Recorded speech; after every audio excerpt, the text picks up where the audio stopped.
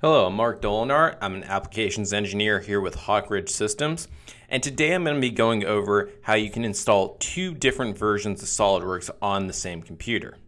In our case, I'm going to have a version of 2017 installed, and the SOLIDWORKS Beta 2018 has just been released. So I want to go ahead and test out the beta version of SOLIDWORKS, see all the new tools and features that version comes with.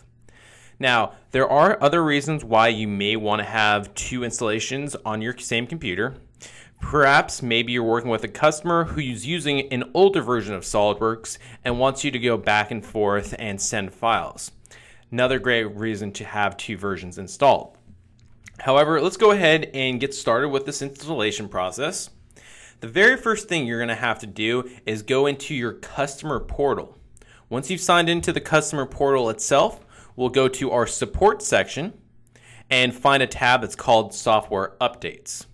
Inside the Software Update tab, you can go ahead and choose the version of SOLIDWORKS you wish to install. In our case, I'm just going to go ahead and choose the SOLIDWORKS Beta 2018.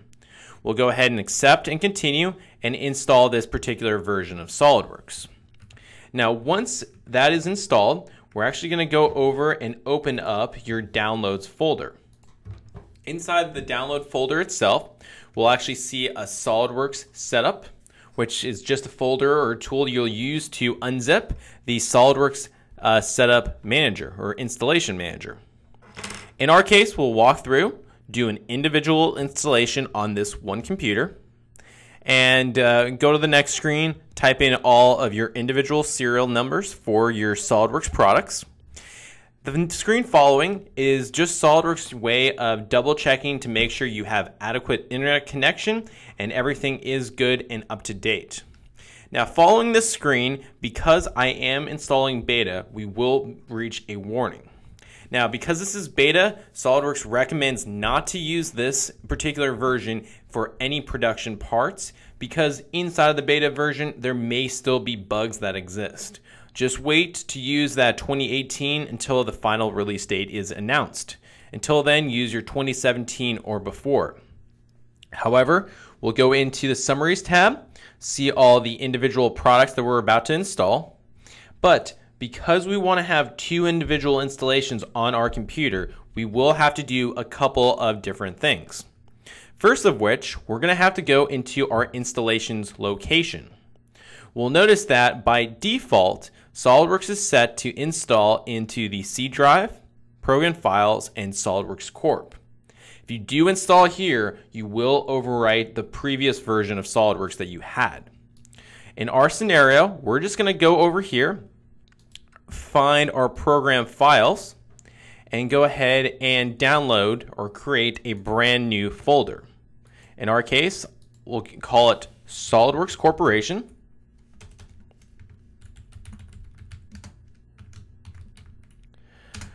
(2018) beta.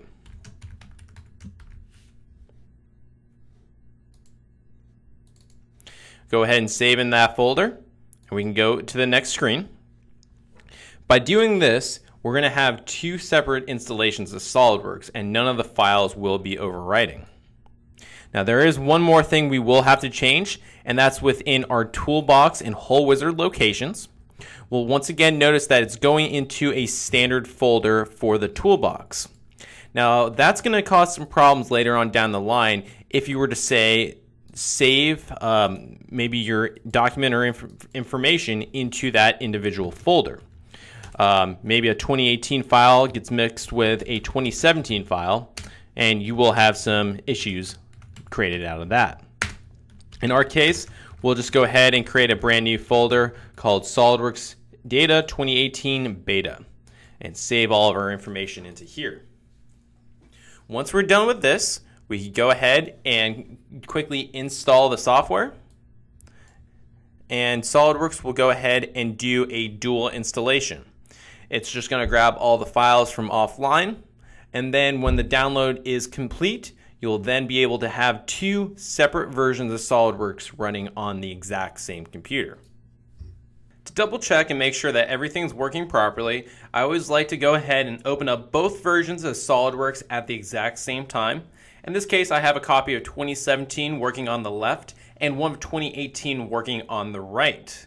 Now we can go ahead and open up a part in both of these different versions, see exactly how they act. Looks like everything is working fine.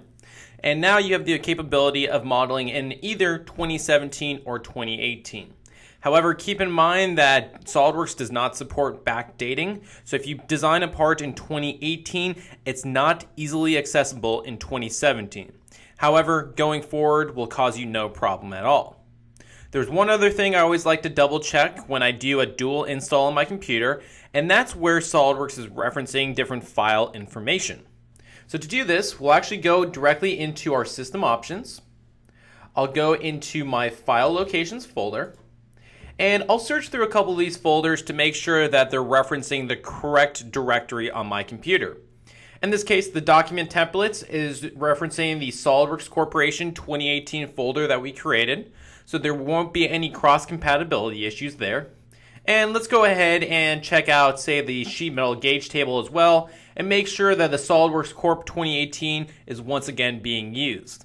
Now, if you saw a different folder being used here, for instance, just a standard SOLIDWORKS folder, you would know that both versions are running out of the same directory, which in the long run could cause trouble with either one of the versions. However, at this point in time, you're free to go ahead and use either version that you would like on your computer and work as normal. I'd like to thank you for watching this Hawkridge Systems video, and please make sure to like and subscribe to the Hawkridge Systems YouTube channel for more educational content such as this.